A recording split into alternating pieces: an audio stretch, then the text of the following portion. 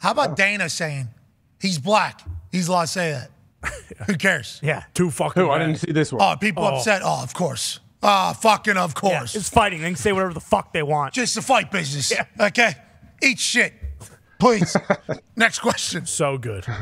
He's a maniac, bro. I know. He is. Those moments where he's sitting at a desk and he has a microphone, he lives for it. Oh, yeah. I mean, he is absolutely ready to go at all times. There was a moment, UFC 290, that ended International Fight Week this past Saturday in Vegas. Stars were at. Oh, Yeah, they were. Stars were The humans that were there was certainly a spectacle on the internet and everywhere else.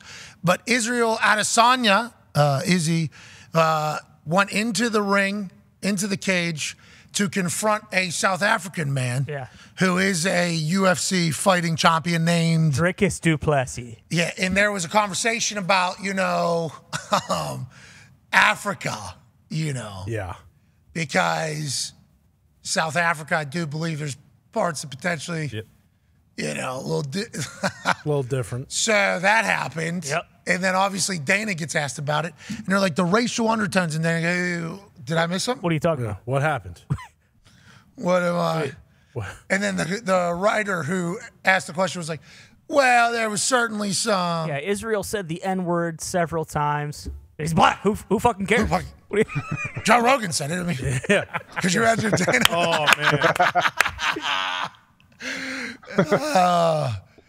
Dana, the position. Well, didn't he have a slap deal at the very end of weigh-ins where dude got knocked out cold?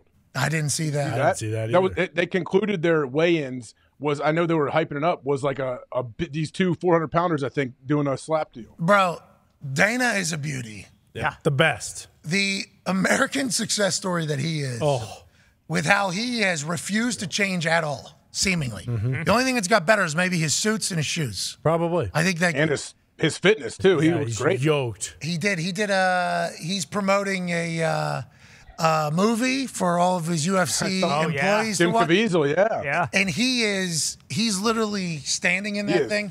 Lean. Polo, He looks good. Lean. And did you see his fucking forearms, Yes. dude? He looks like he's vascular. Popeye. He looks good, man. Yeah, I know. I'm like, he told us what he's on. He's on that superhuman stuff. What's it called? The 10X stuff? Yeah, who's he working? 10X. There Yes. Who's he working with? What's that guy's name? Ooh, I forget. There's a doctor, Dr. Gary Brecka. There I it always is. talk Brecka. about. And Gary Vee, too, I think, to keep him. Sure. Yeah, motivated. Look at his fucking, he looks thin, bro. He looks thin. Very. Living his best life, telling people to go fuck off. Oh, who gives a shit? Okay? Tired of it. Sit on. Sit on. Pretty much what he said. That person's like, this is a real story. Things are really happening here. They're promoting a fight. They can say whatever the fuck they want. Shut up. That was kind of how it all went.